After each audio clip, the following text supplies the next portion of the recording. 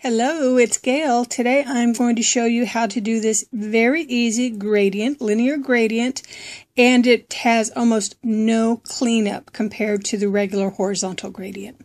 Want to learn how to do this? Stay with me and I will show you how. Let's go over the supplies that we'll need for this particular mani. For my pink, I'm using Essie off the shoulder. For my blue, I'm using Essie Smooth Sailing. For my yellow, I'm using Rimmel 60 Seconds in Round and Round in Circles. I am also using a gold glitter. This is Shany number 12. We also have a sesh feet for my top coat. And I also am using one of these wonderful little alligator clips. This is one of the ones that kind of, help you put on bracelets. But just anything that will allow you to manipulate a very small sponge will work. And this is going to be my cosmetic sponge, and you can see I've already had a piece taken out of it.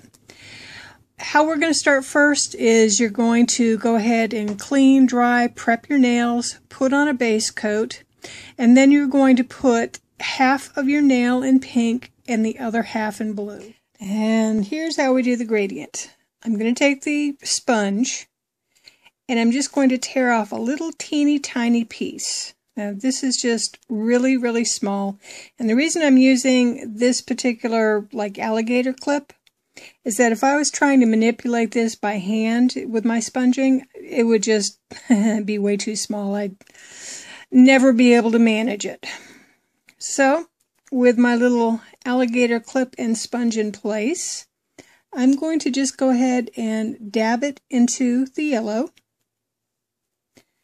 Then I'm going to pat that along the middle of the fingernail, and this is where the two colors meet, where the pink and the blue meet. And I'm just going to do a little bit more dabbing. I don't think I mentioned earlier, but you can use any colors for this. You don't have to use the colors that I'm using by any stretch of the imagination. This is just something to get you going. So, more, and you can keep dabbing, or, you can decide you like it just like this. Me, I'm going to take a little bit more, make my yellow a little bit wider. Oops! I put it in a spot where I don't want the polish. So what do I do now? I've got a bunch of yellow in my pink. Well, that's easy enough to fix.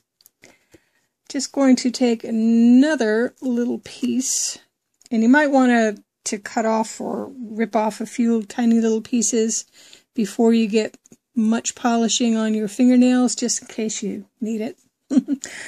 I made this mistake on purpose, but just in case you make it by accident, it's always handy to have this ready and waiting. So I've got a little pink, and I'm just going to dab it over my accident. So it may take a few times to dab it, but that's okay.